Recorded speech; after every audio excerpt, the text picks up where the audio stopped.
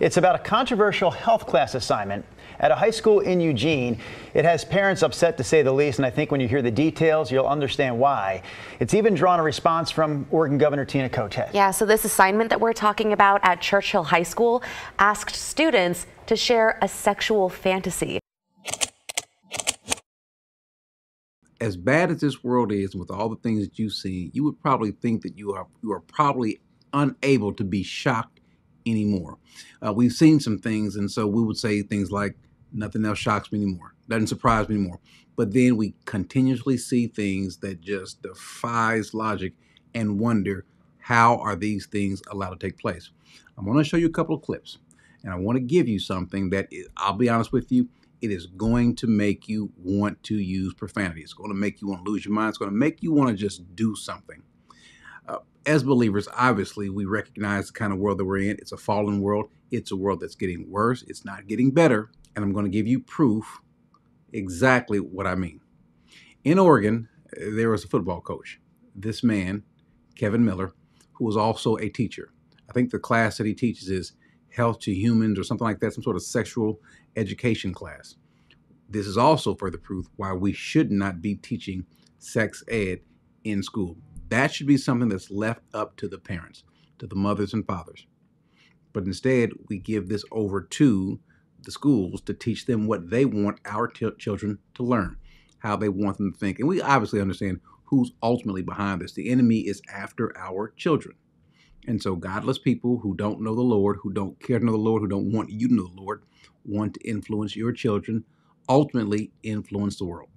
So here we have this teacher, Kevin Miller, being spoken about, how he gave an assignment. The assignment that he issued was on this wheel of something. I'm not sure the exact terminology, but basically on the wheel, there were some things that the children were asked to choose which one would they do and to whom would they do it with. They would have to then turn in a paper explaining their choices.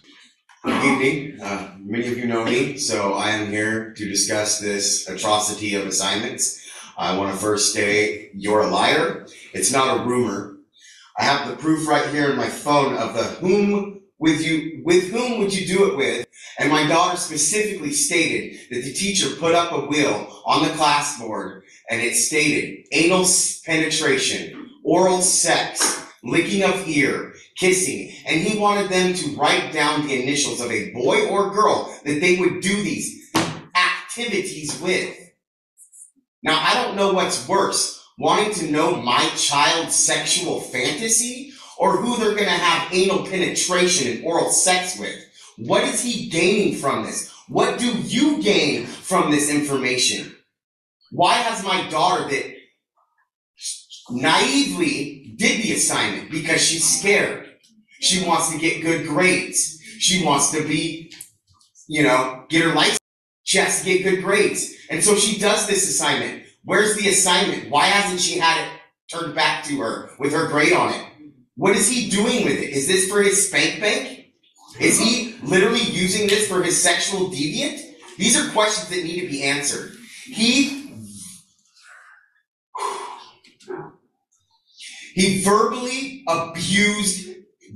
sexually abused every single child in that classroom. You look up the definition. I gave you the paper for the definition of verbal sexual abuse. Now, sexual abuse is sexual abuse. So where's the criminal charges? Why is he still teaching? Is it because he's the football coach and Churchill's doing good? Don't want to lose that hype? Because football doesn't matter when it comes to our children, okay?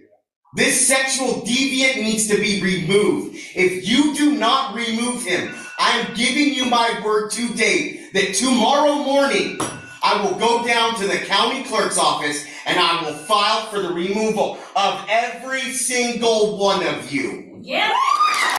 Now, a couple of interesting things about this. One, like the father said, this is completely inappropriate. Obviously, this is gross, it's ridiculous.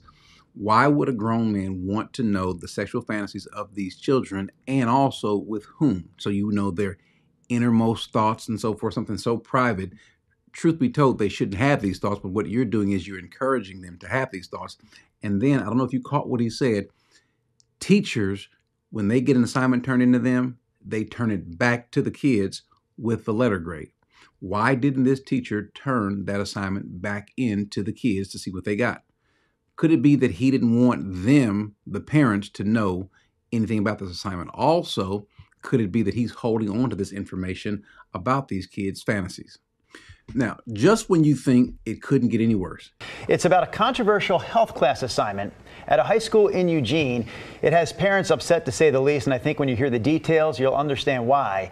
It's even drawn a response from Oregon Governor Tina Kotek. Yeah, so this assignment that we're talking about at Churchill High School asked students to share a sexual fantasy. Our Devin Haskins joins us in studio this morning. And Devin, school officials say they are now reviewing that curriculum. Yeah, Christine, that's correct. It's part of the Health 2 Human Sexuality class at Churchill High School. The health classes use a curriculum called OWL, meaning Our Whole Lives. It was developed by the Unitarian Universalist Association and the United Church of Christ and adopted by the school district 7 years ago. The assignment in question asked students to write a paragraph or two about a sexual fantasy, but without penetration. The last line of the assignment says it's to show that you can show and receive loving physical affection without having sex. In an email to parents, the school's principal says the OWL curriculum is endorsed by the Oregon Department of Education. But according to the Oregonian, a spokesperson for the ODE says OWL is not on that list. Parents in the district, rightfully so, were furious once they learned of the assignment. A class assignment even gaining the attention of Governor Tina Kotek. A representative for Kotek sent KGW this statement when asked about the assignment. They write, "The governor is appalled and thinks these assignments are woefully inappropriate and unacceptable. They do not reflect educational best practices or Oregon standards." Now, this is not the first assignment that's raised some eyebrows. A previous assignment from that class from February was titled, "With Whom Would You Do It?" Students spun a wheel with various sexual acts on it, and then were asked to list the initials of a male or a female that they would do each activity with. The teacher of this class is new to the district and a football coach for the school. The school district now says the sexual fantasy assignment will be removed from the class syllabus and will not count towards the students' grades. This time, this is a second incident. This is a second assignment that was given to them. It was offered to them. They had to turn in, make a short little essay, a short report on this. Not as bad as the first one in terms of not having any sort of penetration, but this is to show that you can show affection and love without actually having physical contact. And something else that is also brought up in the assignment, it says this. Let me just read this. It says, you will choose 3 items: romantic music, candles, massage oil, feather boa, flavored syrup, etc., to use in your story. Your story should show that you can show and receive loving physical affection without having sex. Completely inappropriate, and why would he want to have that assignment? This is not talking about how the human body works. It's not like sex ed was when maybe we were in school, where it's talking about just the physical anatomy of the human body and so forth, and how certain organs in the body work and things like that. No, and even then that was kind of controversial, but even now it's gone past that. This is talking about how to do certain things, why you should do certain things, and introducing certain items to increase the arousal and so forth. Now, why I say this was shocking and even worse than the first is because this is the second time the school decided to remove the curriculum. Now, I don't know if you caught that. The school decided to remove the curriculum, but at that time did not decide to remove the teacher.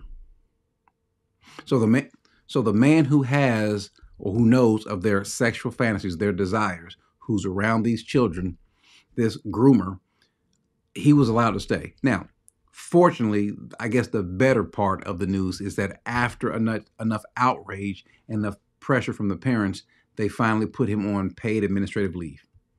Why he's not fired, I do not understand. But again, this is something that you all as parents need to consider when you are sending your children to school. And to what school? Personally, I do not trust the public school system. My wife, who's also a teacher, will probably say the same thing. As a matter of fact, public school teachers are the group of professionals who have the highest percentage of sending their children to private school or homeschool or something other than public school. This is the reason why. Pray about sending them to a private school. Pray about homeschooling. If you can't homeschool, pray about having them go to a homeschool co-op. Pray about having someone else who does have the ability to homeschool your child to see if they'd be willing to do so. There are organizations out there. There are people out there that would do that. Or at the very least, if you can't, make sure that you are in some way, shape, form, or fashion active in your schools, in your child's school. Make sure that you know the curriculum that is being put forward. You do have that right by law, no matter what state you're in, you do have that right by law. But you can also see why some of these school boards have literally sued to keep some of these parents quiet. This is the reason why. It should never be that the school board or the school does not want a parent to know the curriculum. But there's a reason why. There's a diabolical, a sinister reason behind it. And so be on guard, be on prayer. And here's the scary part. And I want you guys to think about this.